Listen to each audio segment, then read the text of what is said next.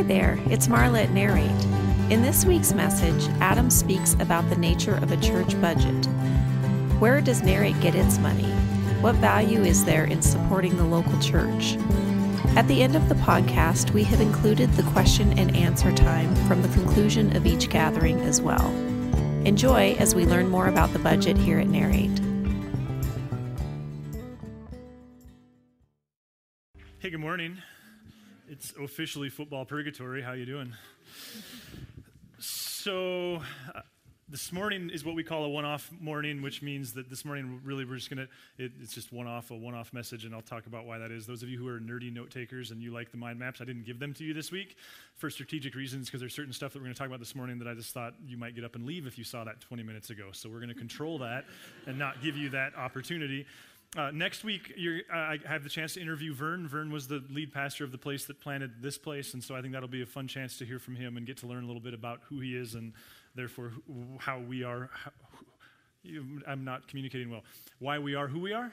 Someone last service identified themselves as a professional speech person, like they teach it, and he told me that I was at 750 words per minute, and 751 is you can't listen to that, and so trying to slow it down. I said 149 is boring to listen to, though, so I'm going to err to the side of fast. So next weekend is Vern, and then the next weekend we're going to start a brand new series, a relationship series we're calling Relationship Charades. I think will be lots of fun. We're going to speak especially to marriage, but really to all relationships. This morning, the question that I want to ask is, where does Narrate get its money?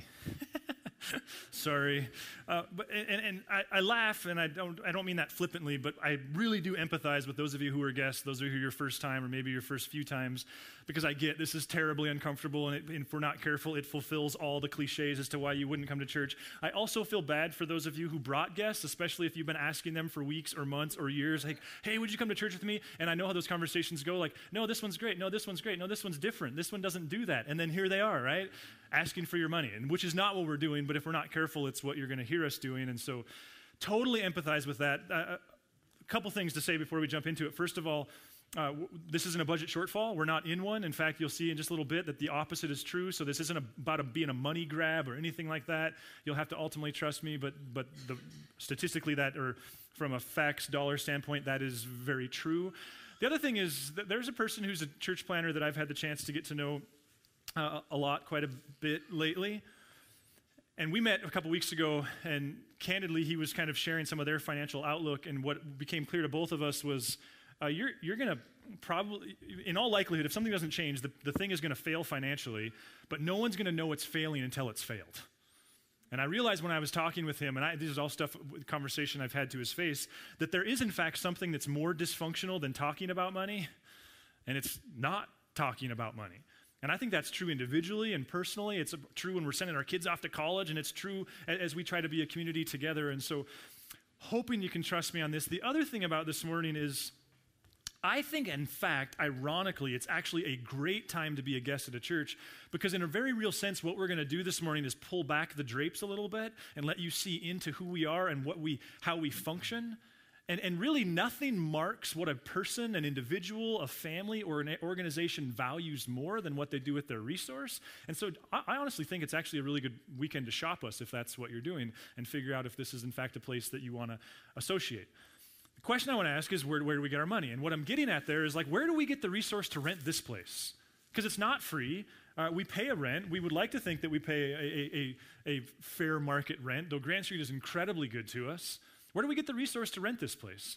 And in fact, adding to that, last year as our fiscal year wrapped up, our fiscal year, by the way, is September through August. As we were finishing up our fiscal year, the council began to recognize like we had a little bit of extra. And frankly, we were talking about increasing our rent to these guys because Grant Street hasn't increased our rent for years. And in the meantime, they've done nothing but make improvements, especially to the bathrooms. Some of you remember what those used to be like. They've done a phenomenal job with their bathrooms, the lobby downstairs. And so the council was like, let's increase our rent. And then there was this conversation of like, well, no, that'll be harder for them to manage because it'll just disappear. Let's just cut them a check. And so we cut them a $10,000 check last summer as a way of saying, hey, thank you. And by the way, whatever future facility stuff that you want to do, we would love to be the first 10,000 of that, but at the same time, there's no strings attached. You do with this whatever you want. If you want to buy lollipops for everybody in town, you go ahead and do that. Like, no control over that. My point is simply this: where do we get the resource to do that? Where do we get the resource to provide coffee to hundreds of people every Sunday, to have a staff of 8 people, 3 full-time, right now. But we all know, especially the spouses of part-time people, there's no such thing as a part-time job. Where do we get the resources to do that? Where do we get the resources to have a staff that, in my mind, exists to do all the organizing that the rest of us do for our other jobs during the week, so that when we get together to scatter and to gather, we have a high level of excellence and organization? Where do we get the resource to pay for lunches and coffee so that the staff can network with you all and help you meet one another and point you to counselors and resources and all those different things? Where do we get the resources to host middle school gatherings in 326 Fuller? Because we lease that place. And it allows us to have enough room for our kids on Sunday, enough room for middle school students, though that could be debated whether or not there's enough room on Wednesdays, to host the band to rehearse on Thursdays, Young Life on Mondays, and myriad other things, just random things from the community. Where do we get the resource to split firewood for Helena, to host a 19,999 egg Easter egg hunt on Mount Helena? Hannah really thinks it should be 20,000, but some of us are advocating for 19,999. So you can weigh in via an anonymous text to Hannah, just telling her which one you think it should be. Where do we get the resource to do those types of things? And my only point here is to give you the information so that you can do with it whatever you want. So here's some numbers. This year's budget is $556,744, in case you were wondering if our business manager is type A. Because you could argue it should be $557,000. Those aren't pennies, those are dollars. And in fact, here's a giving update, which hopefully will help you take a deep breath if you're already sick and like, really, a church, we're talking about money? How surprising. Here's where we're at. Our fiscal year, again, goes September through August, so September through December. So hopefully this buys me some credibility, because realistically, the last thing that someone like me should be doing is saying to you, hey, we're $13,000 in the black, because if we wanted to reinforce they don't need your money, that will do it. But here's simply my point.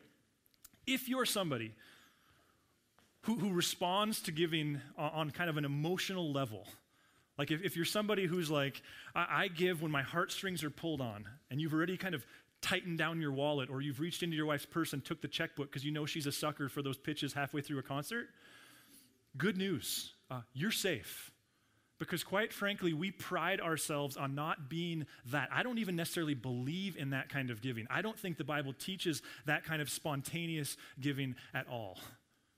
If you're the type of person who really loves to give to the guy on the corner, but not the organization who works 365 to serve the guy on the corner, you're safe, because we pride ourselves on being the organization who serves the guy in the corner in 365. What I want to ask is, where does it come from? And to get at it, we have to go all the way back to 2006. Because back in 2006, God and I started talking about this thing called planting a church in Helena.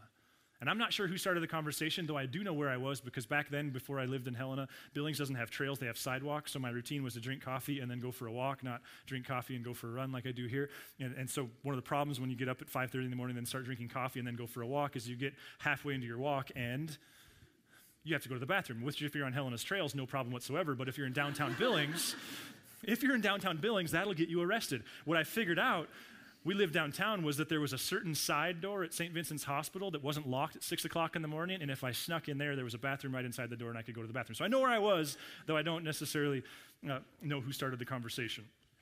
That led to a conversation with my wife, which led to a conversation with close friends, which led to a conversation with Vern, my boss, which led to conversations with more leaders and more assessments. And eventually, they all put us, Teresa and I, on a plane for Orlando. It's a tough gig, but somebody had to do it. And we flew down to Orlando, Florida, to go through what was called a church planners boot camp, which is essentially where they look at you and go, congratulations, you have a vision. That's the easy part. How now do we translate that vision into things that you can actually do and make sure this thing actually works? Came home from that. And eventually my friend Vern, my boss Vern, now I'm honored to say friend Vern, he gave us the green light to start forming a launch team. Now a launch team was, of course, people that say, we want to do this with you. We believe in the vision of this. And in our case, it was tricky because these weren't people who you're saying, hey, would you like to drive your car to this end of town this weekend instead of that end of town? These are people that you're saying, hey, would you like to sell your house and quit your job and move to Helena and start all over again? And so we got to start building and launching that way. I also got to continue building it by driving to Helena once a month and meet with people like the Kutniks and just kind of have this conversation. And here was one of the tricks of the launch team thing. And at the time, this was so uncomfortable to me, but now 8.5 years later, it was the most logical thing ever. Part of the belief was, you know somebody's on your launch team when they start giving. The belief was, You can have lots of ideas and lots of people and lots of ambition and lots of vision, and if you have $3, it's not going to really help you very much. So the answer to your question, where do we get our resource? The first answer is from our launch team.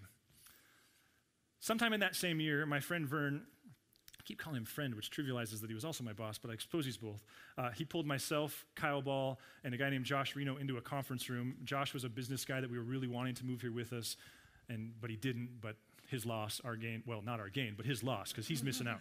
So he didn't move with us, but he pulled us into this room, and Vern started doing the thing that, people who have experience in something do. He started, and what he was doing was answering the question, like, how are we going to fund this thing? And it was one of those meetings where we said almost nothing, and he just kind of was talking out loud. He was going, okay, so you need a 16-month budget initially, because you want to make sure you get to a September to August fiscal year, but you're not starting in September, so we got to do that, and you're going to need to spend about $100,000 on portable church gear, and so, which is stuff we use every weekend, so and ultimately he was like, okay, so for the first about 16 months, you're going to need $250,000. To which I was like, I think I'll go find a job. And then he, just as a matter of fact, he was like, okay, but here's how we'll do this. Harvest will give you $100,000. That's where I was working. The church he led, Journey, will give you $100,000. That's Bozeman at the time. That was Brian at Journey. And $50,000 from these random churches, like places like Plentywood, $250,000. And then here's the deal. What happens is you have that money, and that really allows you to operate above your pay grade, so to speak. Like, you get to operate at a higher level than you really have resource. And the deal is that at the end of that, like, you've built enough momentum so that by the time you've burnt and spent all that $250K, you've got enough leaders in place and people who believe in the vision enough that the thing is self-sufficient, and if not, you're sunk and you go work at Wells Fargo. That was very much the idea. It was a sink or swim, one-time deal. So the second answer to your question is mother churches. And yet Vern left us with the commission in a way that only Vern could say it. You'll get to understand this more after next week. Part of what he said was, and don't return to the teat, which was like, you don't get to come back asking for more. This is sink or swim. This is it. Now, sometime in 2010, we became financially self-sufficient, which means our costs and our giving, they equaled one another out. Those were from what we might call our initial owners, those initial people who originally bought into the vision and going, yep, we want to be a part of this. So the third answer to the question, where did Narrate get its money, is our initial owners. And in 2010, March of 2010, going back into the archives a bit, we had 53 giving units. Now, giving units is church speak for families. Like, if I write a check this weekend and my wife writes one next weekend, we're still one giving unit. It's part of how churches understand giving and where those things are coming from. We had 53 giving units. And where did it come from them? Well, quite frankly, it came from several years of just developing their vision for God's kingdom and local church. In fact, I'm realizing more and more that if you made me choose like one little tiny section of Scripture from the entire Bible, I think the Catholics have got the whole emphasis on the Our Father thing pretty nailed. Listen to this. Our Father in heaven, Jesus says, our God who's right here, hallowed be your name. Life is about you, not about us. And then this next part just, to me, blows my mind. Your kingdom come, your will be done on earth as it is in heaven. See, we paint Jesus as this person who was filling rescue ships to get into some kind of inanimate place after they die, and it wasn't what Jesus was doing. Your kingdom come now. Jesus' vision was for a people who would fall in love with his principles and the truth of what he had accomplished via death and resurrection, and that they would have this vision for local church that puts their hand in the soil and begins to complement God's desire to restore all things. That's who these people were. They were people who understood what Paul said. Paul said this must have been one of the most awkward moments of Timothy's leadership, because Paul wrote Timothy this letter, and it was very much this like, here's how to lead letter. And at the very end, Timothy goes, okay, now that we're through all that, tell everybody who's not rich to leave the room. And then Timothy says this, command those who are rich in this present world not to be arrogant nor to put their hope in wealth, which is so uncertain, but to put their hope in God, who richly provides us for everything for our enjoyment. These are people who understood that by the nature of being in 21st century United States of America, you're among the rich. These are people who understood that wealth isn't threatening to God and it's not a sin, that God wants us to enjoy our stuff, but these are people who understood the value of investing in local kingdom expression. Verse 18, command them to do good, to be rich in good deeds, and to be generous and willing to share. Notice he doesn't say, tell them to get rid of everything. He invites them to adopt a generous perspective toward others. In this way, They will lay up treasures for themselves as a firm foundation for the coming age, so that they may take hold of the life that is truly life. Notice what's going on there. This isn't this some kind of future thing. This is this you get started now in something that never ends. These are people who had a vision for local church. I'm just trying to level with you there. These are people who, in my kind of back office vernacular for years, have said they had the vision of one bucket and one budget. That we don't do fundraisers and we don't do bake sales and we don't do designated giving, and there's not like, here's $100 and I want it to go to the youth group. That what we say is we invite you to be generous and be a part of the vision of this place. And the council and the staff will work hard to set a budget, and they'll manage resource. And that's the one inbox is the bucket. Online, bill pay, you kind of go like, okay, it gets a little blurry, but it's the same idea. These are people who wanted to trust a bigger vision with their kingdom resource. These are people, I love the way Paul says it in 1 Thessalonians. A couple years ago, or about a year ago, I realized that I've fallen out of habit of kind of studying the Bible word by word and verse by verse, so I challenged myself to spend some time in 1 Thessalonians, and without that, I wouldn't have, I think, seen what happens in 1 Thessalonians 4. It says, "Now about your love for one another, we do not need to write to you, for you yourselves have been taught by God to love each other. And in fact, you do love all of God's family throughout Macedonia." So some of you just going like, cliche, love people. But then he says this, "Yet we urge you, brothers and sisters, to do so more and more." And when you start peeling back the layers, Paul is speaking to the issue of money. And he's saying, listen, you're called to love other people. Be more and more generous with your stuff to make local church happen in this area that they called Macedonia.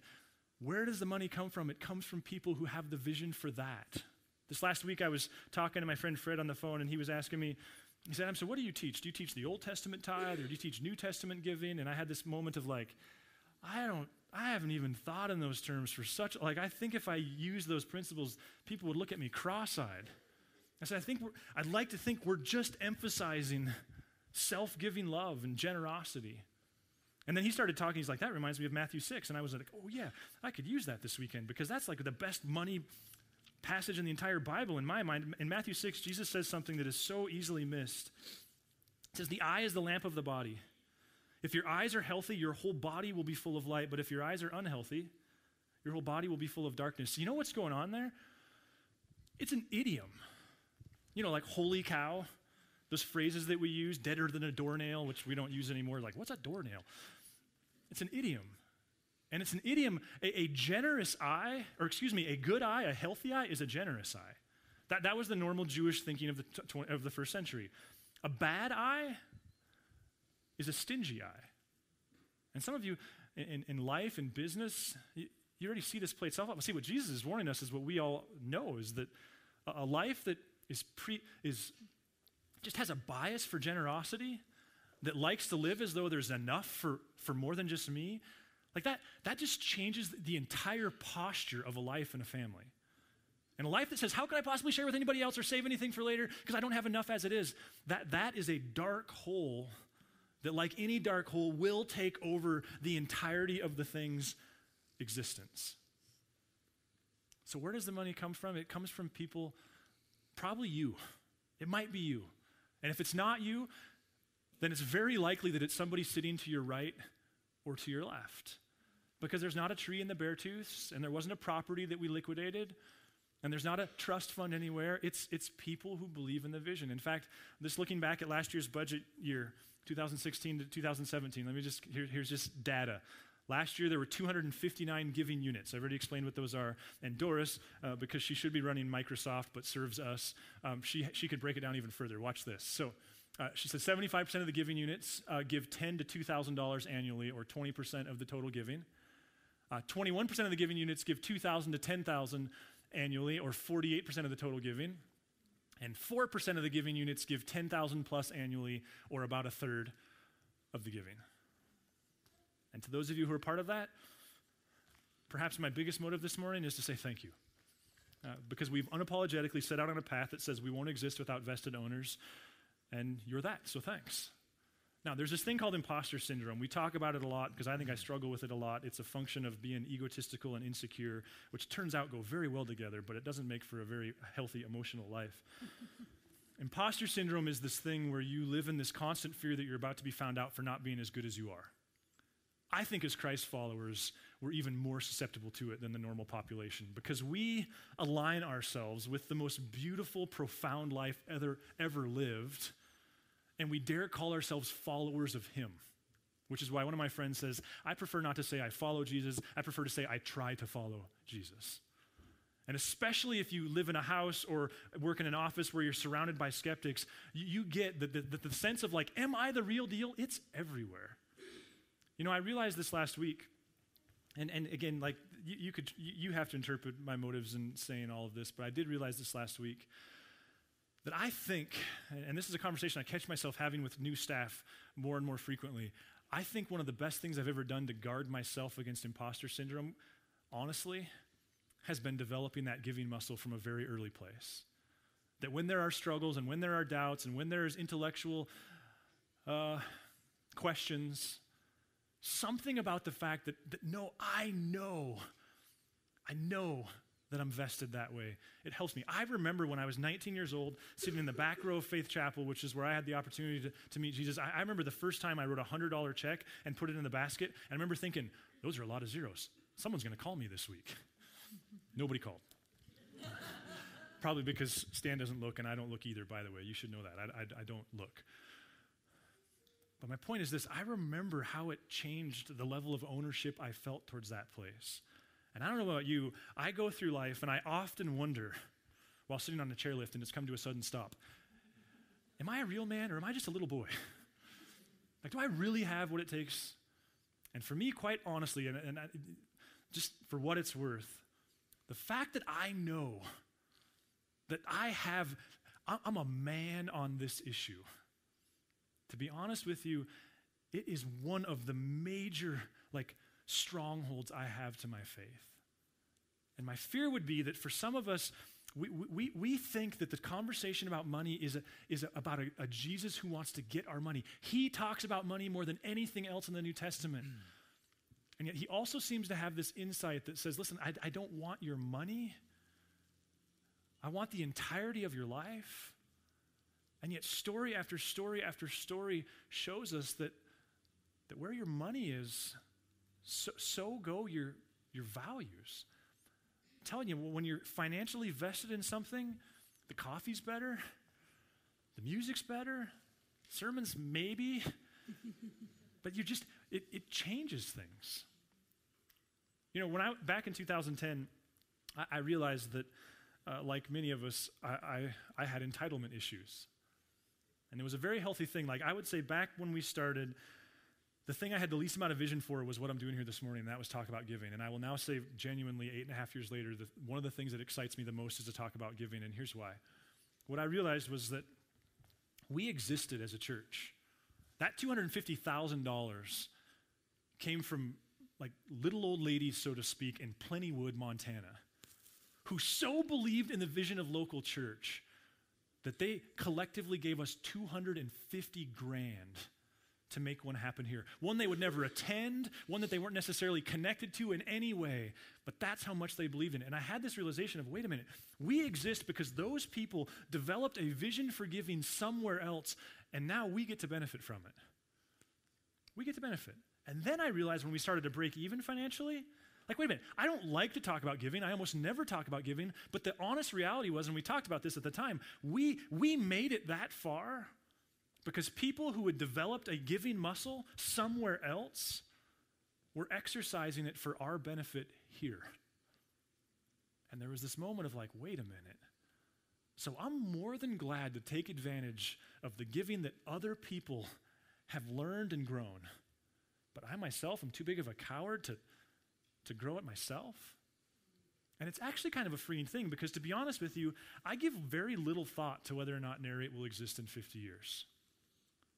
As much as I'm a planner and a futurist kind of thinker, I think almost nothing about that. But here's what does excite me and does literally give me goosebumps. I think that if we do our jobs on this issue, whether or not Narrate exists in 50 years is a moot point. that we have the opportunity to raise up within ourselves, within our own kids, within our own grandkids, this high value in local church and making it happen. We have the opportunity to learn ourselves to be the kinds of people who show up in a community and kind of look with a periscope over the scene and go, where is God's Holy Spirit at work? And I want to be a part of that. And quite frankly, I want to be among the financial givers, not the takers of that. And on that level, that excites me, because the degree to which we and other good churches in town are developing that vision in ourselves and our kids and our grandkids, then guess what? In 50 years, Helena will be just fine, with or without Narrate. Because I've been on the receiving end of people like yourselves who developed that somewhere else and showed up here, and we've got to use it to serve people. And the thought that in the next couple years, decades, even more, that we would get to pay it forward, that our kids, that our grandkids, that we ourselves would show up in towns not Helena, states not even Montana, countries not even the United States, and not just believe in Jesus, but go, listen, I understand that real, like great kingdom work requires people who are willing to both serve and give. And where are they? Like that to me is a thrilling opportunity. So let me bottom line you, because this is going to sound a little bit weird, and it's really not my intention, because mostly my intention is to say yes. But for those of you who are genuinely like, I would love to do this, it's so hard for me to find an on-ramp to this whole giving thing. There's this thing, and we've modified it to our own culture because a lot of it got a little weird to me, but there's this thing that we're calling the 90-day giving challenge. And here's the deal. This is going to sound just like 1-800-BIG-HAIR, so you can just totally throw it out if you want. But if you're the type of person who responds to the type of tangible feedback that sometimes is required to start a new discipline, here's the deal. Is out at the scattering table, there's a handful of self-addressed stamped envelopes with a piece of paper in them, and the advantage of that self-addressed stamped envelope is it's completely anonymous. The only person that knows that you'll do this is Doris, and if you want to sign that and fill that thing out, bank accounts, social security number, all that stuff, totally kidding.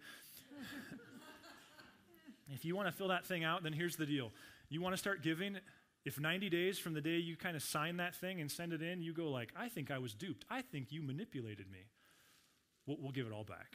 Like, she'll write you a check and give it all back. Because as you can see, this isn't driven this morning by this sense of like, we're going to go broke. It's driven by this community of people who go, wait a minute. This giving thing is vital, it's essential, and it's a blast, and we get to collectively own what we do because we're vested. So if you want to be a part of that, it's there. And for the rest of you who are vested financially, thank you. And for those of you who are a little grossed out, we'd love for you to give us another chance next week. Let me pray. God, thanks, Lord, for...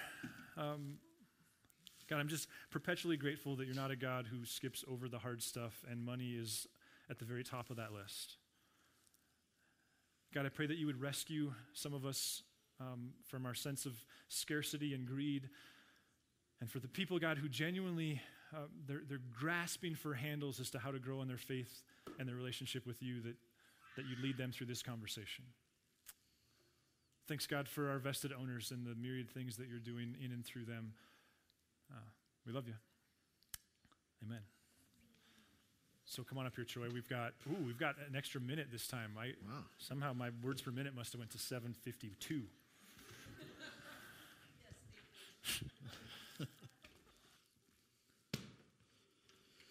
I got a really easy, we got a softball one to start off for you. Really? How's your salary determined? Oh, wow, that's a softball one. So when salaries are determined, I'm not a part of that conversation. The council kicks me out, and I get an email telling me what my salary will be, and they always pay me more than I tell them they need to. Oh, are we off? I don't know. Did we die? I probably subconsciously turned it off at amen. Am I on? Sorry. Right. Sorry about that. The council sets my salary, so that they set the entire budget. When it's time to set my salary, I walk outside and kick the dirt and eventually get an email from them telling me what decision they've made, and they're always far more gracious to me than what I expected. When you talked about coming here, talking with people in Helena, how did you determine who you were talking to and sort of the order, and how did that process go? It was a pretty inexact science. I mostly hung out in 406 and just handed people flyers. Not literally, but I did hang out there a lot. Like Randy and Lori would be an example. Their daughter, Kristen, was a part of Harvest, and so she came up to me one day picking my kids up from preschool and were like, here's my parents' card. They want to talk.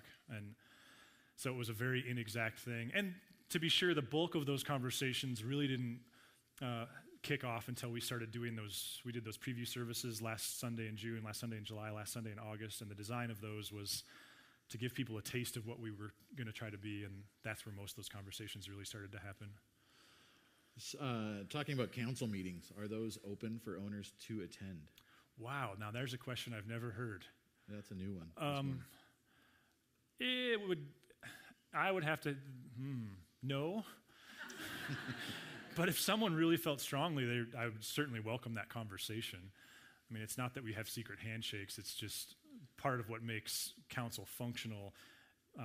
Frankly, part of what makes it really functional is it becomes a safe room where I don't have to say everything just right the first time. And so that would be the detrimental side of having outsiders in, is it would change the outlook of our ability to do that. I suppose on the sort of along the same lines of saying the right thing and talking with people about money, how do you navigate the conversation with people who maybe don't agree with how that money is spent on projects? It says, I eat ales, and then parenthetical, I like ales, by the way. So there's a twofold conversation there. One is that's the whole one inbox, one budget, is we're asking people to trust and recognizing that not everyone's going to agree with us, and in that case, I would say then go find a church that you trust. I always hope there's a conversation. Ales, though, would be an exception, because ales is one where, because of the controversial nature of the association with alcohol, the council, before we ever started that thing, made this strategic decision that we weren't going to use tithe dollars for that event. And so that's almost entirely true, minus we do one. So, ales happens because of sponsorships. And so we spend $1,000 a year on ales in the form of a sponsorship. That's the only tithe dollars on ales. I don't know if I answered the question. I got specific. Right. I think it's all right. Okay. About this building, are there and what are the plans if we run out of space here? It's a constant conversation space, which, I mean, we've already run out of space if we're being honest, right? Like if you wanted to talk conventional church wisdom, by the nature of not moving out of this space 3 years ago, we've put a cap. We've negatively impacted our growth. And that's not something that we're flippant about. The way we say it is, but we're not gonna scale. We're not gonna sabotage culture in the name of scaling. So it's not that we're closed to being somewhere else. It's that we're closed to being somewhere else for the sake of being somewhere bigger.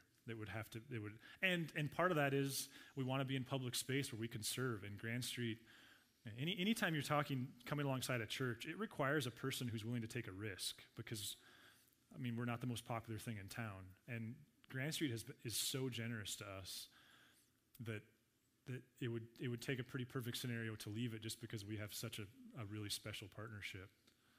Do we have a savings account, and does that savings account gain interest? It is so fascinating. So I'm looking at Brian back there, who's on the council. So every service this question's been asked, which is crazy. And it's affirming to me, because we as a council we've wrestled with whether or not to talk publicly about one of the decisions we made several years ago, which was several years ago we made this decision that we wanted to run our finances the way we think healthy families and businesses run theirs, which is to say that there should be an emergency savings account. And so several years ago, the decision the council made was that we were going to start at 3%, and essentially what that means is we were going to start at 3% and start saving 3% on top of the upfront money that we receive from other churches, which I think we burned that down to about $100,000. We were going to start saving what you might call retained earnings, or just saving in the name of future emergencies. So a projector gets dropped, we don't want to have to lay somebody off. We want to have the resource for that. Grand Street, I hate the thought of it, Grand Street burns to the ground. Suddenly we're like, what are we going to do? We wanted to have cash for that. And so what they decided was that year they would start at 3%, and that we would go up 1.5% every year until we get to 10%. And we're right now at 8.5%. So for every $100 given, $8.50 goes into an emergency savings account. And candidly, I don't know the exact number, but that number is right around $200,000 right now that in the event of an emergency could be leveraged for things like that, which cuts one of two ways. It either looks like hoarding or it looks like fiscal responsibility. And so the fact that you guys are asking it, I was just talking to someone between services, like it affirms that hopefully that you share that value, because I don't think you'd ask that question if you were skeptical of it, but maybe not. You mentioned, Brian, who is on the council? Yes, sorry, I didn't mean to do an insight. So the council, Kyle Ball and Jim Darling, they were there from the very beginning. We've since added Steve Schroeder, Daryl Stordahl, and Brian Anderson. So there's 6 of us, including myself. And how is that council chosen? That's a good question. Subjectively by me, along with a lot of conversation. I kind of have as a general rule in my head that I'm not going to put anybody on the council who hasn't been here for a couple years, because that council sees themselves as a council, not a vision-creating mechanism. They want to provide counsel fiscally and with decisions. And so we make sure that we have enough time to know that they're a good fit. And we're at this weird place now where I look around all the time and I see lots and lots of people who would qualify for that. And what some churches do is they time their council out every 2 years or every 4 years. And at this point, I just haven't made the decision to do that. Just, again, like it might be selfish, but it's one of the safest places in my life, and I'm not willing to disturb that right now. And the other question I'm just going to jump on because it's a good question. Someone asked me the first service why there aren't women on it. And the answer to that question has nothing to do with a belief about gender and leadership. That's not why there's not a woman. She's like, good, that's all I needed to know. But for me, quite frankly, there will be someday. I haven't been able to get my brain around thus far, just being candid. Well, you get to decide whether it's candid. I haven't been able to get my brain around thus far, who that person is that allows it to continue to be this candid, safe place for me. And we will eventually, but we just got 2 questions on that. So And the other thing I'd point out is we've got a staff of 8, and 7 of them are women. So it's not a belief in female leadership at all. It's just, frankly, the way things have worked out and the other things I said. Can you, a couple more here, can you explain how you choose how much money goes to what portion of the church? Like rent, mission trip, salaries, how's that divvied up? So every May to early June, Doris, who's our business manager, who's on staff, she sends out emails to the entire staff asking for their budget requests. And it's really a twofold ask. It's asking, what do you need to do what you did again next year? And so think of someone like Hannah, when our average weekend attendance goes up 50, just providing coffee takes more resource than it did the year before. And then the second part of that is, what's your visionary desires? And so those requests all come in, and Doris sorts those and puts them together. And simultaneously, she's working with the council to use projections to determine what's going to be the giving for the ensuing year. And then generally what we have is this projected giving number and this projected expense number, and generally the requests are $150,000 more than the projected giving, and thus begins this unenviable task of working with the staff. And the first thing we do is we get us all in a room and we go, okay, guys, we got to start cutting money. And last year didn't have to do that to that extent because it wasn't as severe. And we just collectively work through like what are our priorities. So it's in large part a group decision. Probably our last question, I suppose. I know we didn't get to all of them, but what is you kind of touched on it. You've talked about vision. You've talked about the future when you're talking earlier, but what's your final vision for Narrate? Where do you see your retirement day? Where do you see the church? Man, I don't know. My prayer has always been that we would be a church that grows by 5 to 10% for several decades. And I guess if I have the opportunity to make the decision to step away in some capacity, it would sure be awesome if there was some leader that we could pass a baton to. But that's what I mean. I hold that loosely. I think that the Holy Spirit will show up move those that he's connected to, and it'd be an honor if we were that for the foreseeable future. And yet I hope that the moment in which we're not that, we have the courage to see it and get behind the one that's there. So would love for Narrate to have a legacy, but I'm not going to define my day-to-day around that. Well, I guess first starting off, not so much a question, but just you pointed out you don't know how much people are giving. Right. The council doesn't know, the board doesn't know. So this isn't, you're not looking at people knowing what job they're working in and going, So I think that's a safe thing and probably something worth pointing out. Yeah. I don't look. I mean, we have to functionally. Somebody has to, and she has a blog. But I mean, other than I'm just kidding. Yeah, no, I don't. But you have to have a subscription to get into the blog, and so it's which in a lot of leadership, I've had lots of guys tell me I should know, and I'm just like I'm not spiritual enough to handle that information. Do you see Narrate being a mother church in the future? We're sure open to it. It's something that the council's had conversation about. I don't see us actively trying to go after it or being close to it. We talked about generosity and sort of relying on that. And a question here says, generosity is great and wonderful, but how do we know what we give is enough for God without that percentage, without that portion? Yeah, I mean, so the question is, do we lose something when we lose the 10%? Yeah, I suppose, or how do, you're sitting there at home trying to figure out, what do I give? Right. There's not somebody leading me in that direction. How do I know I'm giving what's needed? Well, I think the way Paul seems to talk about giving to the Corinthians is planned, percentage, proportionate giving, which means it's not a spontaneous thing, which means God's not impressed by amounts, he's impressed by percentages. I don't know if impressed is even the right word to be using there. And that proportionally means that as my standard of living goes up, so does my standard of generosity. I have friends whose goal is to be giving 40 or 50% by the time they hit their 50s and 60s because of that. So 10% is very helpful because it, I think, provides a floor. I definitely wouldn't want it to be a ceiling, but I also think that if a person starts at 3%, that'll take care of itself, I think. Do we have savings? Do we put money aside as a church in case there is a budget shortfall? Man, seriously, you're not manipulating that? Yeah, that's two services in a row. I know. Okay, so we got that last time too. That's interesting that you guys want to know that, and that's affirming. So the council made a decision a few years ago that with trepidation, we've wondered how to talk about this, but I guess today's the day.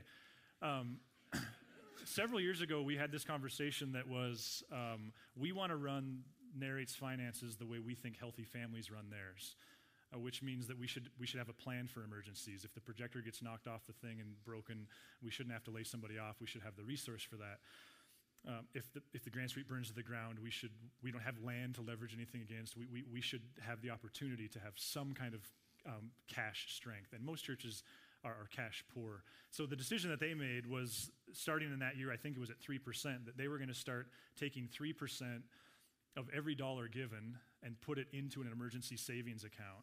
And the plan has been, and we've continued to execute, and it's been kind of cool actually to watch God work through all this, that we would go up 1.5% until we got to 10%, meaning that we would arrive at the place where 10% of every dollar given is going into an account that's trying to get to that 3 to 6 month emergency and would give us the opportunity to cover emergencies. I think, Doris, are we at 7 or 8.5 now? We're at 8.5 now. So I don't know that exact figure, but it's somewhere around $200,000 right now is sitting in that emergency fund, which cuts both ways, right? That could reinforce that you're the rich organization, you don't need our resource, and we're just going to be candid and go, we all get to be adults and decide whether that makes us good stewards or hoarders. So during that process of building up, that emergency fund, has there been a point since that March 2010 moment that finances have been a little bit strained and you've been going, what are we going to do this month, this quarter? Only to the degree that I'm German and the council is fiscally conservative. So I think we've seen a strong trend of generosity. What messes with me is when we're like, hey, we need to go make another hire. So that's another family who's really trusting that we can make their salary or whatever it is. That's where it gets uncomfortable for me. But no, we haven't had to lay anybody off or do any of those things. You talked before. You talked about the fact that we rent, that we don't have a building, we don't have land. What are the benefits? What are the pitfalls of that situation? Oh man, I love that we literally don't exist without a high level of ownership from people. Because Grand Street had a show last night, which means we had a lot of work to do this morning, starting at about 5:15, if we're even going to be here. I love the gauge that Portable Church provides of, are people vested? Are you excited about this? Because stick around here long enough and we're going to put you to work. And I love that you're not inviting your friend to a church. You're like, they couldn't possibly butcher chickens on the stage because they meet in a public venue. So I think it just makes everybody more safe. Just have a good cleanup crew. Yeah, exactly. Which we do. But yeah. Is there a point, do you see, continuing on that? Is there talk about, do we own a building in the future? I hope not. The disadvantage is we've already had, our lack of space has already had a negative impact on our potential to grow. Like, let's just be honest. You guys are maybe the greatest example of that. Like, that there aren't very many seats, and lots of people don't like to be as tight as you are or go to church at 11:30. That's the disadvantage. We're constantly paying attention to plan B options that exist out there. And that hasn't been a very fruitful endeavor over the last 6 or 7 years, but I can say that the council in particular is very engaged in going, okay, what other potentials might there be? And we've pursued some of those, and so far nothing's worked out, and the Grand Street staff is so good to us. So, sort of on that same vein, because of that or through that, Narrate's a little different, right, than many churches. Was that something that was planned from the start, like at that boot camp phase where you're saying we want to be this, we want to be a little different, or is that more just sort of organically that's how it happened? Yeah, well, the thing that boot camp really pulled out of Teresa and I is, what is your affinity group? Like, based upon who I am, that is going to attract certain people and repel certain people. And because I wasn't raised in evangelicalism, and I don't really like church, I think that's where this came out of. And what I mean by that is that the Christian subculture doesn't appeal much to me. And if this was about how effective can I be at following Jesus along with my close friends, we wouldn't be here. To me, this is about making Jesus accessible to people who are weirded out by us, which by church definition requires that we ourselves be weird, because the more comfortable we are with our Christian culture, the more weird we are to our outside culture. So we have to do things like host beer festivals in order to say, like, we're actually fairly normal and we care about a lot of the same things. I think probably a couple more. Sure. Time for a couple more. When it comes time to make a decision about having that beer festival, putting the eggs up on Mount Helena, how does that process go as far as money is concerned? What is the process? Who's involved? Setting the budget, those types of things. Yeah. So Doris kicks out emails to the staff sometime in late May, early June, that basically solicits from the staff, what are your budget requests? And it's really a twofold process of, what do you need to do what you did last year, and then what's the vision that requires that you need more? Simultaneously, Doris is working with the council in forecasting based upon, now we have more and more trends, what is going to be our operating budget for next year.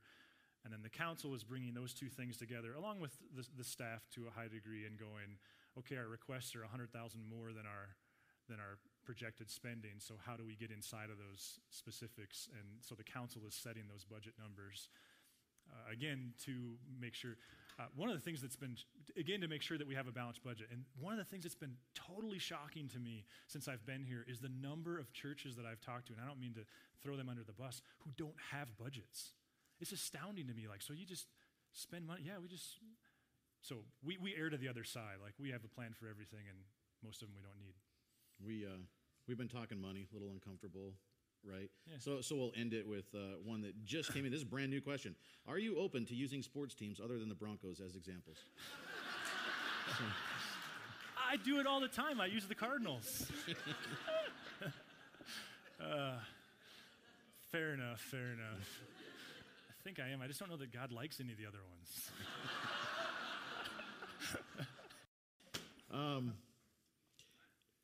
When it comes time to make a decision about spending money, for example, the youth trip to Missoula, what steps are taken? What's that process look like? The biggest part of that, I think this is the answer. In early June, Doris kicks out a thing to all the staff going, okay, we need your budget requests. And she asked for those requests in 3 forms. What does it take for you to do what you did last year? We call that our basic budget. And then, okay, so what new vision is it going to take? What visionary money do you need? Doris takes all that. This used to be Kyle and I doing all this, and man, we took a lot of volunteer time from him, and it was exhausting. But so Doris takes all those numbers, and usually they come back about $150,000 more than we have. Simultaneously, what she's doing is working with the council, who's looking at giving projections, and kind of they're deciding upon what's going to be next year's giving projection. And so then we've got to marry those two things, and then we have these hard conversations about cuts to make and all of that. And so once we then launch that budget, which technically would be September 1st, that decision's been made where staff they've already asked for that resource to go do that. And the other thing we always say to staff is we want you to manage your bottom line. So if you've got $10,000 to budget for middle school students, if you decide that, okay, you don't want to do this middle school retreat, but instead you want to go to this camp, we're just trusting them to do that. When you say we, is that the staff? Is that the council, a combination of both? Yes, yeah. I mean, the council, really one of their first tasks is the finances. So they're super involved in the summer months when we're setting the next budget. They're reviewing stuff every month in terms of what our spending is.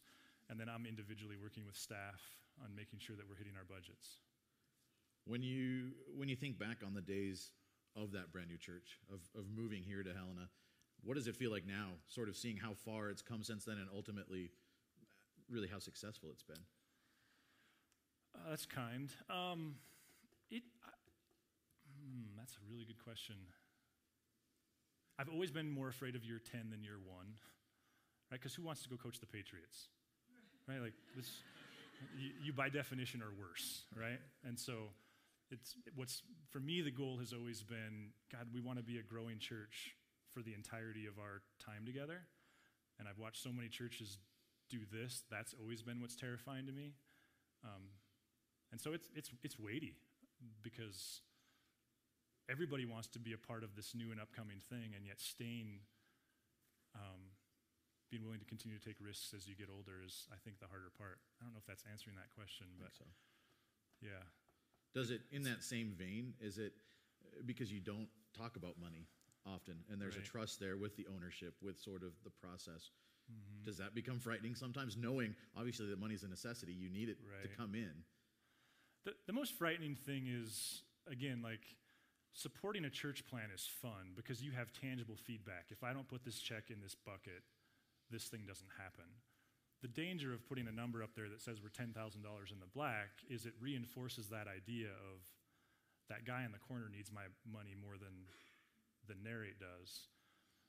So that's the trick, is trying to be honest with people, with you all, and going, this is what it is. I'm not going to couch it. I'm not going to manipulate it. But Narrate will only be as good as we have invested people. You talk about, the guy on the corner, right, and giving in here. Mm-hmm. A couple of, I guess, related questions. There's, speaking on ownership, can you be an owner at Narrate if you aren't putting money in that bucket? And then, how do you feel about people that are giving their time rather than money? Can you be an owner without putting money in that bucket? Yes. I mean, I'm not here to manipulate any of that. I just would want those people to understand that there's a potential for a false dichotomy there, because to assume that some people give money and don't give time, and some give time and don't give money, those are both true, but there's a third category that's a pretty significant one, which are people who give a very generous percentage and a lot of time. And beyond that, I'm just trusting people to be adults and have their own relationship with God and make those decisions.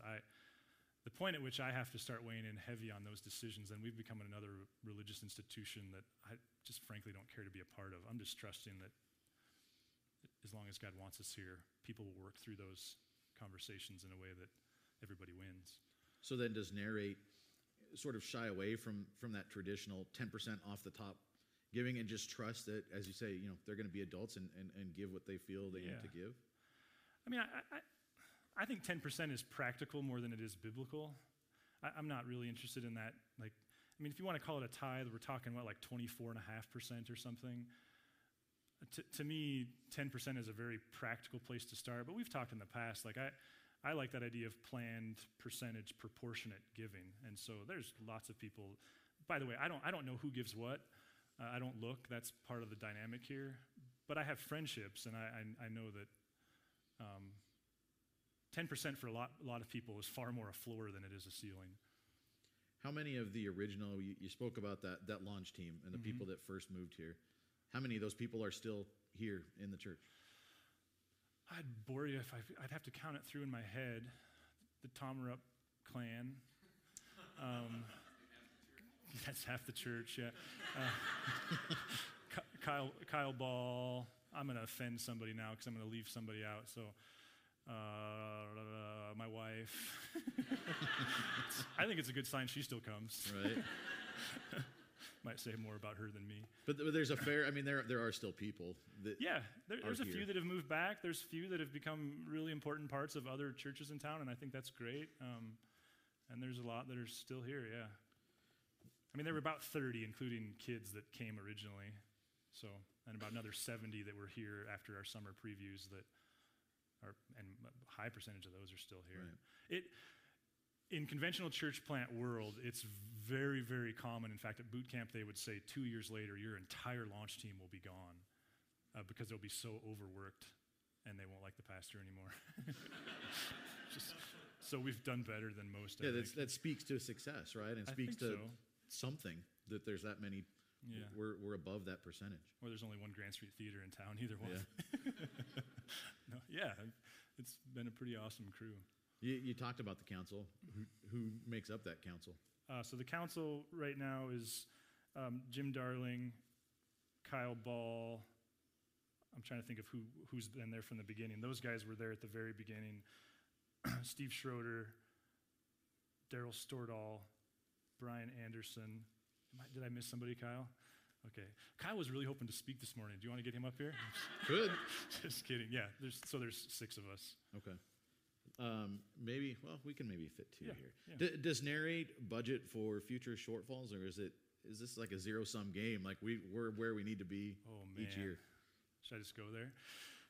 So the council several years ago made a decision that we wanted to run our finances the way we suggest. This may not help our cause. Well, we don't have a cause, so I'll just be honest. The council made a decision several years ago that we wanted to run our finances the way we think healthy families run theirs. And so they made a decision then that they wanted to start saving a percentage of all giving for future emergencies. So what they did is they started at 3%, and they've increased that 1.5% and are intending to do so until we get to 10%.